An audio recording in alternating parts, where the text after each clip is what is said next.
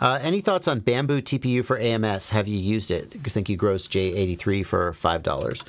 Yeah, so here's what you need to know about Bambu TPU of AMS for AMS. So Bambu has the multi-material system, the AMS, and it can't feed flex filament. So Bambu came with this stuff, TPU for AMS, which is TPU you can use in your AMS. Oh, perfect. No. No. This is not TPU. Well, it is.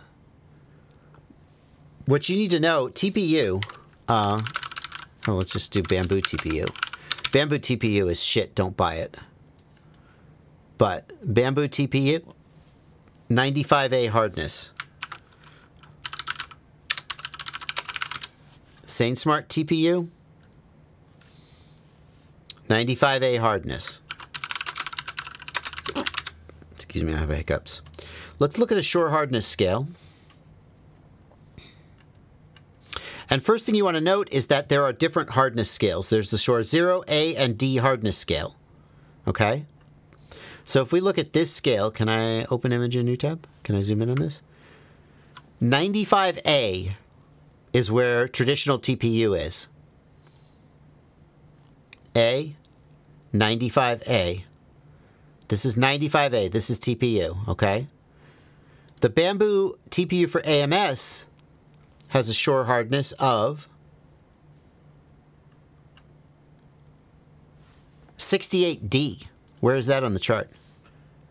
68D is here.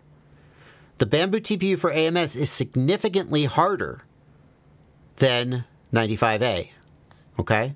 Significantly hard, and it has to be. That's why they can push it through the AMS.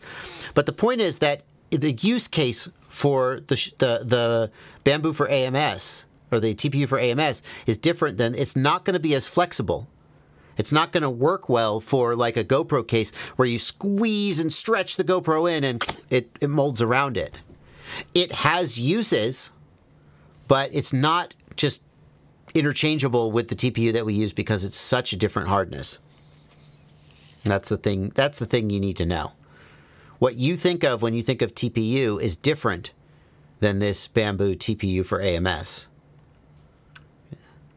Yeah.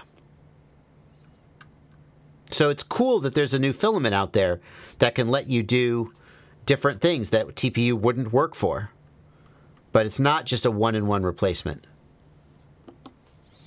Turns out you can't just defy physics.